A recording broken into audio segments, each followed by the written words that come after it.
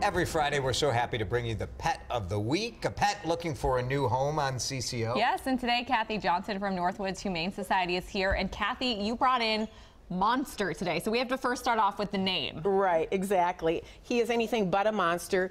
He came from an area where there was a school, and he and his buddies that were kind of free roaming would go to the school and play with the kids at recess every day. Little grade school kids. Right? Grade school kids, and so the kids named him Monster. Okay. I think because of his size, he was so big. He's a big dog. But the kids just loved him. Very friendly. Very friendly. So gentle, just a tender little doggy, a tender big doggy. Yeah. Said he's about 74 pounds. Right, and he's shepherd mix of some sort. Will probably grow. Yeah, I think he'll fill out a little bit. He's still a little thin, and he's been described as a young dog with an old soul. He's about a year old, you said? He's about a year old, and I would guess he'd be at least 80 pounds, and just a few more pounds. Needs to fill out over here a little bit. Very gentle, really laid back, so I think he'd be a great family dog, and everybody down here has enjoyed petting him so far. And would you recommend somebody who has a little more acreage, or?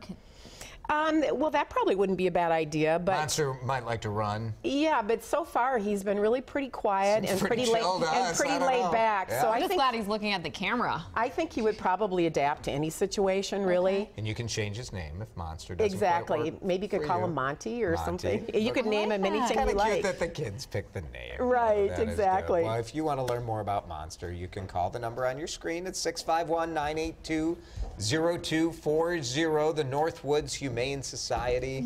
People can come, somebody could come and take Monster home today, right? Exactly. We hope they do. Yeah, he's a great dog. Thanks, Kathy.